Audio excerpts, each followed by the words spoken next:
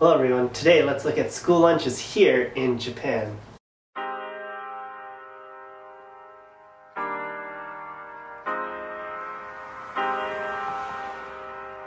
So the following photos are taken from my 4 elementary schools, taken from October through December. Do note that the menu does change depending on the time of year, as they will use seasonal ingredients and dishes. But let's get right into it. You will quickly notice a pattern of what is served for school lunch. Some staples that you can always expect are milk and a type of soup.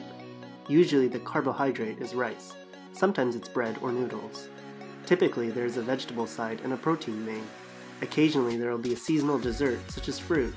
For example, you will sometimes see cherries, grapes, and melons in the summer, and oranges, apples, and pears in the winter. Each kyushoku is around 650 to 700 kilocalories if you get served the calculated portion size. Some of the photos you will see I've been given omori, or an excess of certain dishes, in which case the calorie count will be substantially higher. The tea lady and the other staff who distribute the lunch at most of my schools know that I can eat a lot, and when there is any extra left after portioning for everyone else, they are extremely kind and put the excess onto my tray. So normally I would receive this tray in the teacher's room, and the food is saran wrapped to keep it warm. I then get called by my students to eat with them, and I would rotate around the different classes and grade levels. I highly value this one-on-one time with the children, as teaching large classes I don't really get to know them well. It's especially heartwarming when they cheer, clap, and are super excited for you to be there, and it makes you feel part of the school and community. In classrooms, children will often arrange the desks to face one another in groups of 4 or long rows of around 8, which promotes conversation like in traditional households.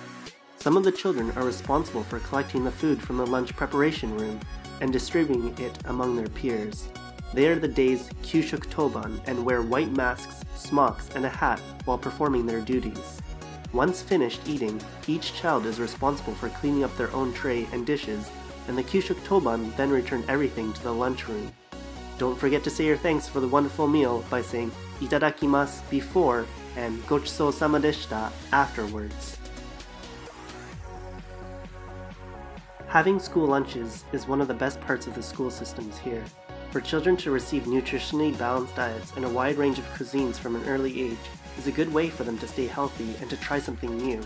It also helps that everyone receives the same meal, so there are no children that get discriminated for what they've brought to school. Families are grateful that there is an affordable option for their children and don't have to worry about preparing a lunch for them in the morning. Of course, there are some days in the year in which children bring a packed lunch or bento, and from talking with the children, they are split on which they prefer, kyushoku or bento. At my schools, kyushoku costs 239 yen per lunch. This varies by district within the city or town, so it differs all across Japan.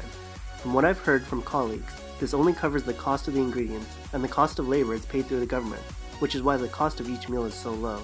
It's unbelievable when you consider that a medium-sized fries at McDonald's will already set you back 270 yen.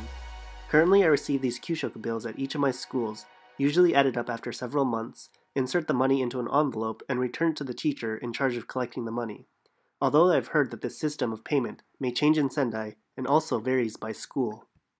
I honestly feel super grateful to have schools that make kyushoku within the schools themselves. I know that some schools have kyushoku made in centers and then delivered, and I've heard the quality can be substantially lower. And for 239 yen per meal, it's the best value you'll get for quality and quantity. And it's definitely one of the things I look forward to every single day as a teacher here in Japan. For all you prospective ALTs out there, and for anyone who's just interested in seeing what they serve at school lunches here in Japan, I hope you found this video to be helpful. Thank you guys always for watching, and I'll see you guys next time.